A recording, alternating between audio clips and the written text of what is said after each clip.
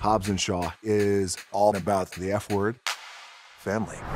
I'm sorry to bring trouble here, but I need my brothers. The actors who we cast to play my brothers, all Polynesian, they knew that they were part of something that was historic. How quickly we developed the camaraderie, how quickly we were able to feel like brothers. It was special. I am the most handsome out of all the brothers. PJ might disagree with it. It's up for your opinion.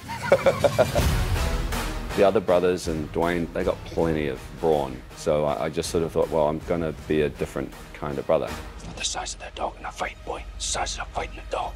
No, it's always the size of the dog. These are my pretend brothers, but we can all come together and share our culture and our customs with the world. It was so cool, just from my perspective, to watch my brothers showcasing my Samoan culture. So it made it very, very special to me.